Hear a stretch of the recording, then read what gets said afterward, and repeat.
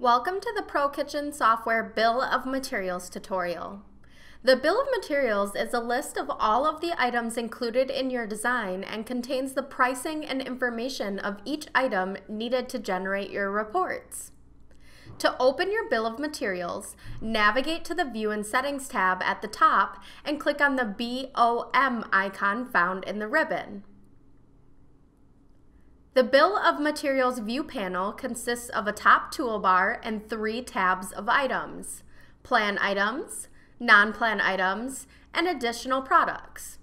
Each item listed below each tab will display the number it is in the BOM list, the quantity amount, its catalog, SKU, description, dimensions, and hinge side if it's singular, and its price and extended price. The Plan Items tab will display all of your items that are added to your floor and elevation views. The Non-Plan Items tab is where you can add any non-plan items that will not be visible in the floor and elevation views but does need to be added to your customer's invoice, such as extra cabinets, extra moldings, toe kit covers, touch-up kits, etc. The Additional Products tab is where you can add factory quote items, like items that won't be coming from your cabinet manufacturer, or other products that are to be included in the customer's invoice, such as plumbing fixtures, countertops, building materials, etc. To add non-plan items, simply drag and drop them from your catalog panel directly into the Non-Plan Items tab in the Bill of Materials. You can quickly change the quantity of an added non-plan item by selecting it in the Bill of Materials list and double-clicking on it to launch the item's attributes.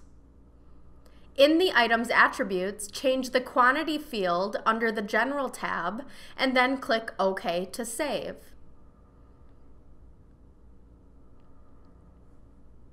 To add additional products, click on the white paper icon from the top toolbar.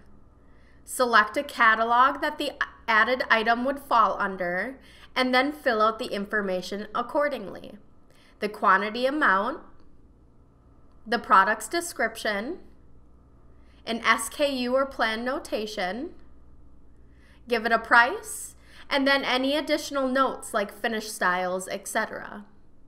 Then click OK to save and it'll add it to your Bill of Materials. Clicking on any item in the Bill of Materials will highlight and select it on your plan views, and you can use the tools found in the top toolbar of each tab to edit items and render your Bill of Materials. Simply select on an item from the list and then click on the tool desired. The Info tool will launch the information dialog box of the selected item. Delete Product will delete the selected item not only from the Bill of Materials list, but also from your floor plan if it is a plan item. The Edit Product tool will launch the attributes of the selected item to make attribute changes. The Copy Product tool will copy the selected item and then prompt you to paste the copied item somewhere on your plan view. Replace Product will launch the Product Replace dialog box, and you can then select and replace the product of the selected item.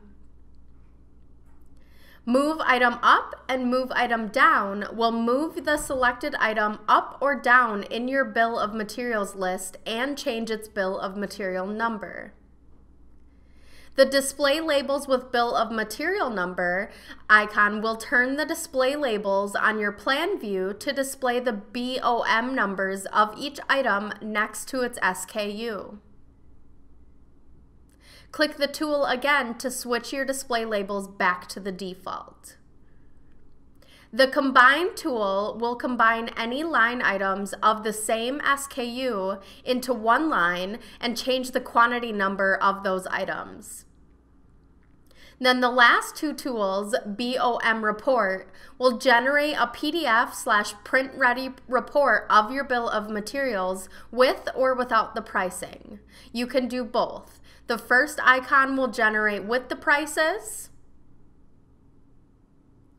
and the last icon will generate without the prices. And that's it. Now you're ready to generate your bill of materials to ensure accurate reports for all of the items included in your design projects.